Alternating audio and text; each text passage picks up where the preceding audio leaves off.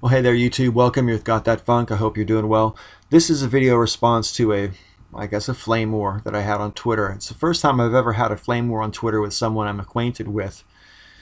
Previously, when I've had flame wars, and it's rare that I ever do, but it's always been with people I've never met before who don't know where I'm coming from and so forth. And generally speaking, even when I do have a flame war on Twitter, I try not to degenerate the exchange into name calling or anything like that. I try to stick to the arguments, which is what I did tonight. And I'm not going to be reiterating the flame war here in the video, so don't worry about that, because it's not really about that. It's really about a singular point which I want to make, which is a response, I suppose, to the very last comment that was made to me. I was basically making a similar point to the one I made in my video, Muslims Are Not Terrorists, the other day, which is to say that we in the West, the United States in particular, have contributed in some way to the situation that we find ourselves in now as regards Islamic extremist terrorism against the West. And I do not understand why it is so difficult for people to acknowledge that we have contributed to this problem without leaping to the assumption or conclusion or whatever that by saying we've contributed to it, we're saying it's our fault, that we've caused it. No. I was explicit in my video the other day, and I'll reiterate today. It is always the fault of the perpetrators who commit crimes, who commit acts of war. It's always the fault of the person who plants the bomb or pulls the trigger or fires the rocket or whatever. It's always their fault. They're ultimately to blame for their actions 100%. But of course, it's also the fault and responsibility of the people who gave them those orders, the people who furnished them with those weapons, etc., etc., etc. There's a long chain of fault when it comes to these sorts of things. And because there's a long chain, we have to be able to recognize our chinks in the chain. It's no good pointing at the other guys and saying that it's all their fault and not looking at what we've done to contribute to it. Now, I keep on using the word contribute for a reason, because it was fundamental in the comment section, that comment exchange I had on Twitter with my viewer, because he was conflating causation and what's the word? Let me look at it. Let me just read you what he said. He said, "I'm not conflating anything. Contribution is a type of causation. These aren't two separate concepts." And I would agree with that. They're not separate concepts. They are also not the same concepts. They're quite different. They're related, of course, but they're not the same. And it seems to me that that sort of comment is trying to imply that because we can't justifiably or rightly, and I agree with this, we can't say, oh, you know, the situation that happened in Paris is our fault. I never said that. I never even implied that. I kept saying over and over again it's the terrorists' fault. And I would draw the line even further. You know, I would point to their interpretation of the verses in the Quran which tell them that this is okay. I would point to their higher ups. I would point to an awful lot of different people. And I'm honest enough, frankly, to point the finger at myself as well in that video. Because like I said in that video, we all bear some responsibility for the state of the world. And that is especially true if you live or come from a democratic country where you choose your representatives who act on your behalf. You know, how many of the terrorists who are bombing shit and killing people, how many of them chose their leaders? Or, you know, gave them money to get weapons with? You know? So, anyway, I'm digressing off my point. Causation is not the same thing as contribution. I was saying that we have contributed to the situation, and I don't think you can argue that point. If you can honestly look me in the face and say that nothing we've done, nothing in our foreign policy has in any way contributed to the rise of radical Islamic extremist terrorism in the world, nothing, not one thing. Because that's the case you would have to make if you'd like to be able to say that we haven't, you know, that we aren't partly to blame for this. We aren't, you know, we haven't helped make the situation happen. Of course we've helped make the situation happen. I can't even believe that's in contention.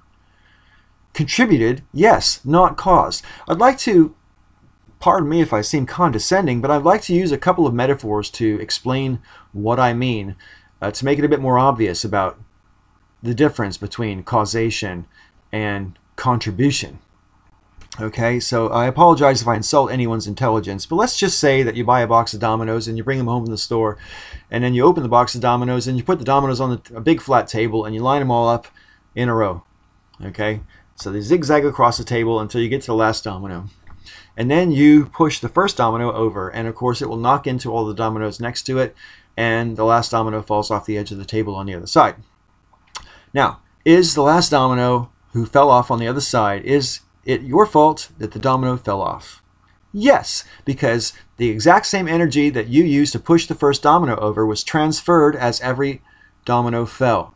The same exact energy, just got transferred. Okay? So yes, it's your fault. That's causation. Let's just say you bought a box of dominoes and brought them home and opened them up and spilled them all over the table, and then you decided to go and take a shower. And while you were in the shower, one of your kids saw the dominoes on the table and lined them all up, and then once they were all lined up, pushed a domino and watched all the dominoes fall. Is the last domino that fell your fault? No. Did you contribute to it? Yes. You bought the dominoes, you opened up the box and left them on the table. You contributed to that domino falling. It had nothing to do with you as far as the actual action of it falling, but you contributed to it happening. Let me give you another example. I come from the Russian River area in Northern California. The river used to flood when I was a kid 5 or 6 times a decade, and it's pretty simple to explain. You've got inclines of hills and mountains that are obviously a lot of land space. 3 or 4 inches of rain will soak up and then fall off via tributaries into the river, and the water builds up faster than it can escape out the sea. That's a flood in a nutshell. Now, if you consider one tributary, is it the fault of that one tributary that the river floods?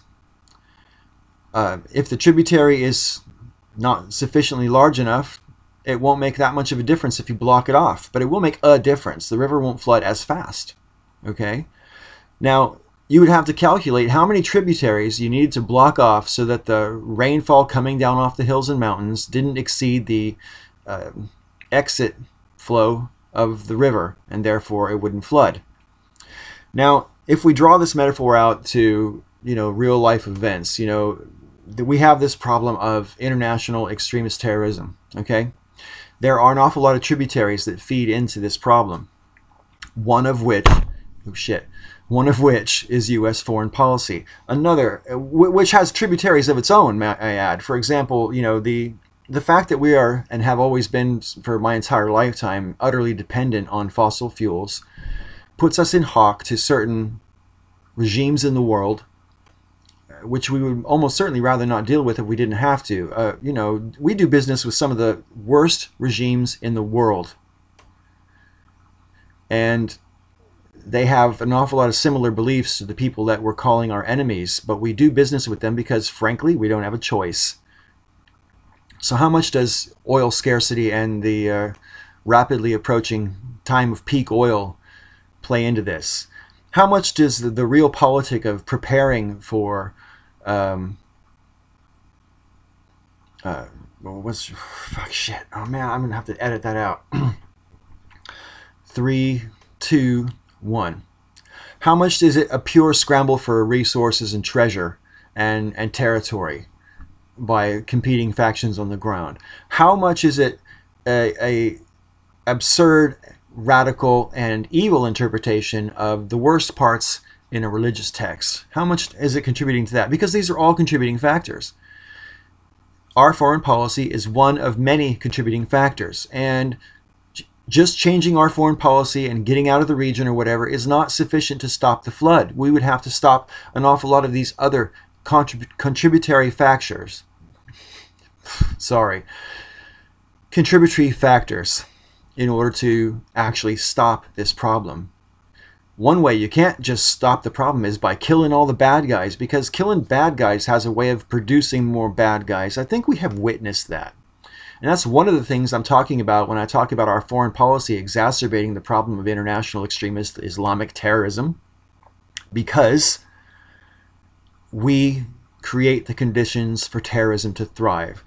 Simply, there are more than one example, but just simply the war in Iraq is example of that enough. And I find it extremely frustrating that there's talk about doing Iraq all over again in other countries. You know, haven't we learned our lesson? You can't kick over a fucking hive of bees and expect not to get stung. You know? So yeah. Contribute, yes. Cause, no. That's my final fucking word on the matter. And I wanted to make sure that I explain what I see as the difference. Thanks for watching this video. Sorry if I got a bit ruffled there. It happens. I'll see you soon. Until next time, may all your ups and downs be ups.